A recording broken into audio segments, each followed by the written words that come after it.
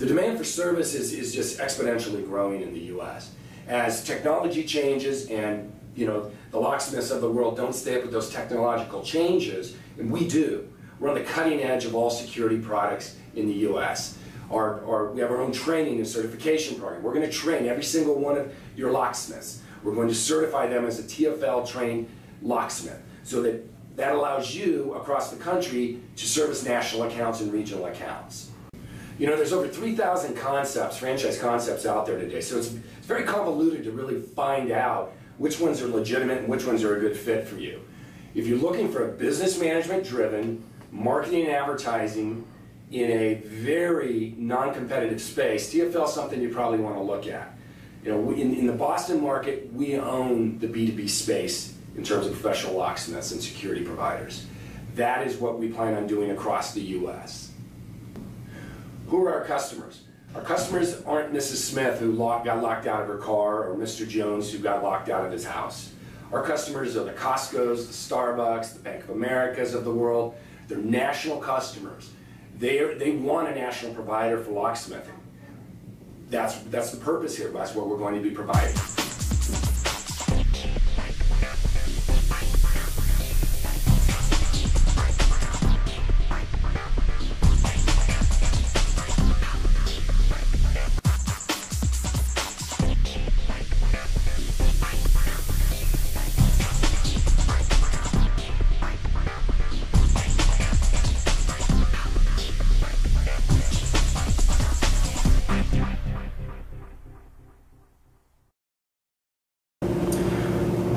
At the Flying Locksmiths, what we're looking for in a franchise partner, and we do say partner. At the end of the day, we're only going to have about 125 to 150 TFL franchisees in the U.S. The reason behind that is we're looking for franchise partners that are looking to replace a minimum of $250,000 in annual income. This is a big upside opportunity. This isn't for the guy looking to replace 60 grand a year and get his hands dirty and be a locksmith. That's not what we're looking for. We're looking for business management people who have what I like to call delusions of grandeur, meaning we really need to have you, really grow the territory. So this is really marketing and advertising driven, and then operationally driven, supporting the locksmiths in the field from a customer service standpoint. That's our primary focus. Those are the skill sets we're looking for. You look at opening other franchises, all the food franchises out there that average around $350,000, $400,000, $500,000 to invest in. Opening a TFL is about $150,000 all in. The ROI, or item 19, quite magical if I don't mind saying so. The last 4 years we've averaged about $1.4 million, 20% annualized growth, $1.4 million in revenue, and cash flow about $450,000. And that's adjusted as a franchise unit. So if you're looking for that kind of upside, we definitely want to talk. What does the market look like today? Well, this isn't your father's locksmith business. We are not focused on residential customers. Do we service them? Sure. But it represents 5, 6, 7% of our business. 90% plus of our business is focused on B2B and really national and regional chains.